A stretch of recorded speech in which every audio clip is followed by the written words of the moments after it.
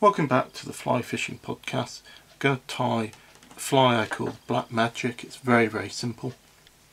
It imitates a very small black sedge which is on the water at this time of year in the UK. It's a variant of what you might call a CDC shipmans, but not quite. It's a very simple fly to tie, very effective, and it sort of combines a number of different concepts where fly tying is concerned. I'm going to use CDC feathers for the tail and also for the wing. I'm just going to tie in 2 for the tail. You can tie 3. I want to keep these nice and short. It's only just to give a little bit of support at the end of the hook. That's basically enough.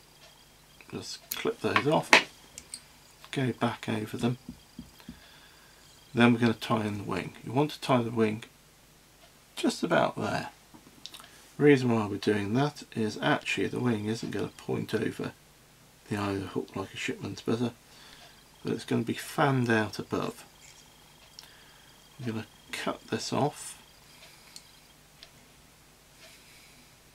At the back here. Tie back. And believe it or not, we're nearly completed the fly. I'm just going to go back down to the bend, and here we're just going to put in a bit of dubbing. Now your dubbing can be seal's fur, it can be a blend. I'm going to use the Celtic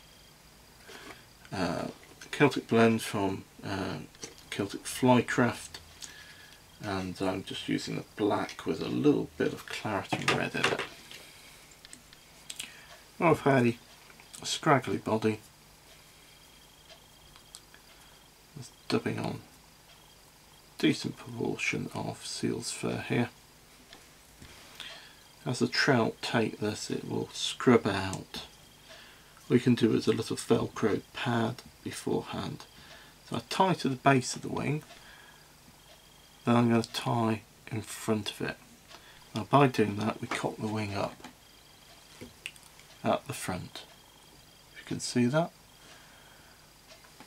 And that profile actually gives a reverse profile of a sedge wing, and for some reason, probably because trout are used to seeing sedges coming at them in all different directions, they find this fly particularly tempting.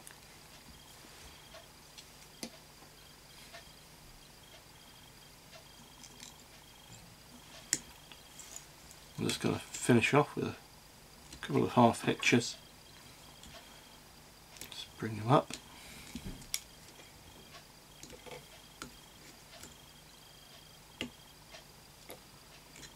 And this is a killing little dry fly at the beginning of summer all the way through, and you will see the little black sedges out on the riffles, jumping about, coming back down before the large red sedge starts to come onto the water. And there you have it. Come and see me soon, and I'll show you a few more patterns which are catching fish on the river.